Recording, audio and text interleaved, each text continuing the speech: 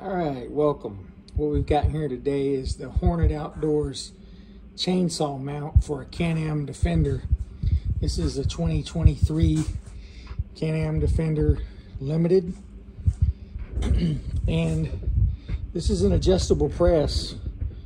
A lot of people don't know that. It comes straight up and down. I'll post a picture of that at the end. Sorry about the focus there.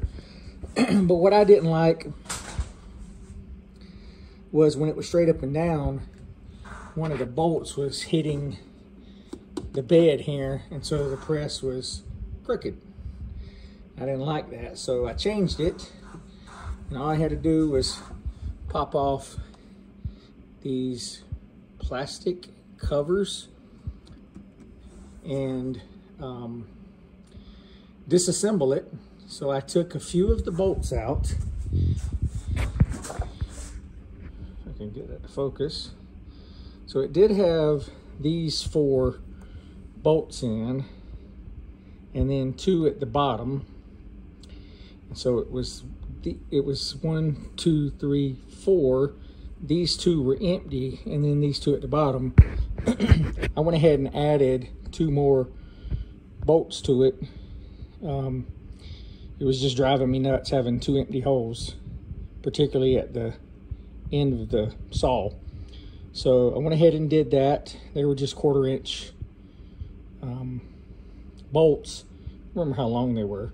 But now you could also fit a longer bar if you wanted. This is just a little DeWalt with a 12-inch bar. Works really good for if a tree or something falls behind you, or a couple of limbs, or you need to cut something out of the trail.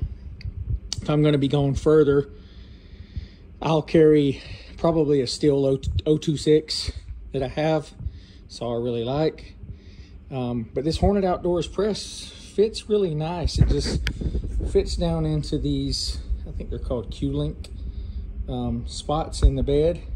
I decided to use those 2 because if I did want a longer saw, and I used the front one here, these front 2, then my saw bar would be hitting the front of the bed.